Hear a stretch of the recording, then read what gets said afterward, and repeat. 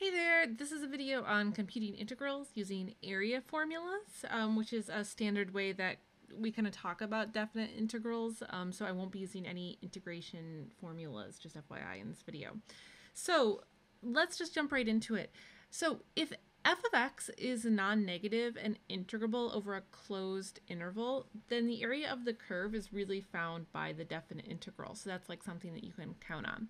So here's like a picture of it. So basically, if you have some closed interval from a to b, and your function has to be above the x-axis, then if you find the definite integral of this, then you have found the area of that region. Now, just a quick kind of other question with this. So what if f of x is negative, but you still want to find the area? So this kind of comes up from time to time. So let's say that I have a function maybe that looks like this, and so I want to find these two different areas. So technically what you could do is you could actually break these up. So this is just a general, just quick overview of this. So what you could do is you could really find these two areas. Now what would happen is when you find this area, it would probably come out negative, and then you would just have to subtract it.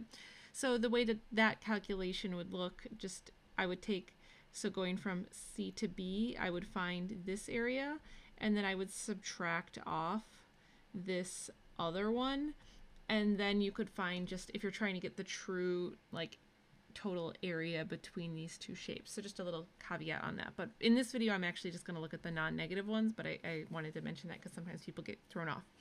So I'm assuming at this point that you maybe don't know how to calculate a definite integral.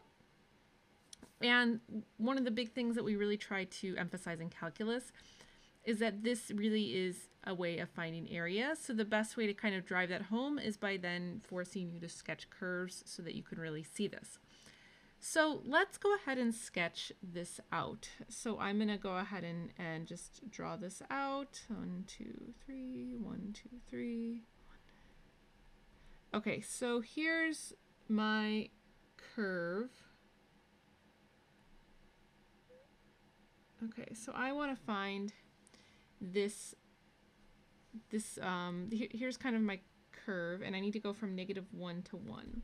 Okay, so I'm going to go ahead and mark that off. So here's the area that I'm actually trying to find. So the area between -1 to 1. So how do I do that? So when you sketch the curves, if you're not allowed to use typical integration formulas, then having the picture in front of you will really make or break you. So I see actually two different shapes here between the two green lines. So for one shape, I've got this like kind of rectangle down here. There's one. So I can find the area of that. And then the other one would be this triangular shape. So then you just kind of have to use your knowledge of geometry to figure that out. So if I am trying to find the area of this rectangle, so it looks like this is what, 2 by, I think this is 2 by 2. So this area is 2 by 2, so this is 4. And then the area of the triangle, so that's going to be 1/2. So let's see, the width of it is, the base is 2, and the height in this case would be 1, so this just equals 1. So then the value of this particular integral will be, I take 4 plus 1, so this would equal 5. So that would be the value of that particular integral. So that's kind of the idea behind this. So I want to give you the chance just to practice this. So I have 2 other problems for you to check out. Highly recommend you sketch the actual situation and then find the area, hit play when you're ready to see the solution. So for this first one, so let's see, actually I'll use the white color. Okay, so I need to sketch this out. Let's see, 1, 2, 3. So we've got 0, 0, I'll go up 2 over 1, I'll go up 2 over 1, and then I'll go up 2 over 1. Okay, so here's my situation, and I only need this from 0 to 3. So I'm really going from here to here, right? So this is really just a triangle, so this is like a very simple one to figure out. So in this case, let's see, I go up 1, 2, 3, 4, 5, 6. So to figure out the area of this triangle, so I'll just take my 1/2 base times height. That's all I have to use here. So that's 1/2 3 times 6. So let's see, that'll give me what, just 9? So that would be 9 units. I guess if I wanted to do that, 9 units squared, that would be the answer. So the answer to this is that it is 9. So this is always a fallback or a really great way to double check your integrals if you have like a known area formula. So there's lots of ones, like for instance, if I look at this graph here, I do not have a nice area formula to figure this out. But if you do have a situation like these last two where we can actually kind of divide it up into shapes and figure it out, then you can do that.